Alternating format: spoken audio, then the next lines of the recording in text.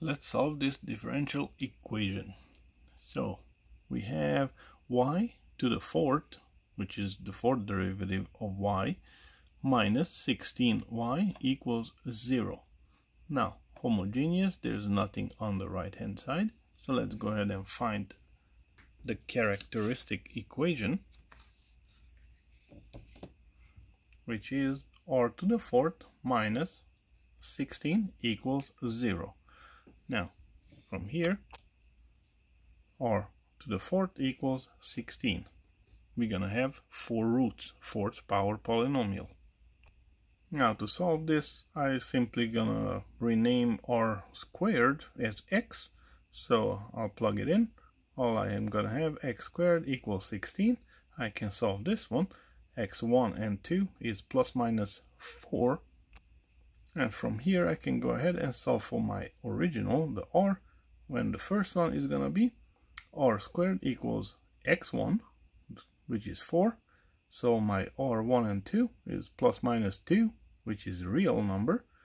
And r2 equals x2, which will be negative 4, right here. So that's gonna be my r4, 3 and 4. And that's gonna give me plus minus 2i, imaginary number. So we have 4 roots, 2 real, 2 imaginary. So we're gonna deal with them accordingly. The 2 real ones, let's start with those. So for a real root, we're gonna have simply e to lambda t. So the first one, r1, will be equal to 2. So that's gonna give me a y1 equal e lambda t, and my lambda is the 2, so simply e to the 2t. My second root is r2 equals negative 2.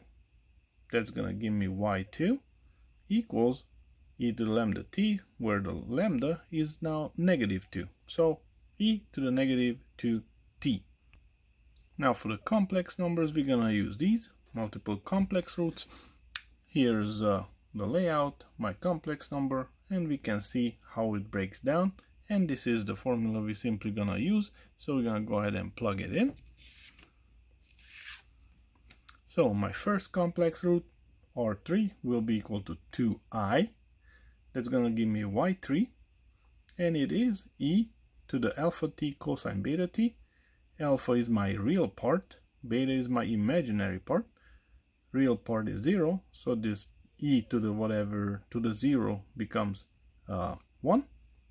Cosine beta, where my beta will be 2. So that's it, cosine 2t.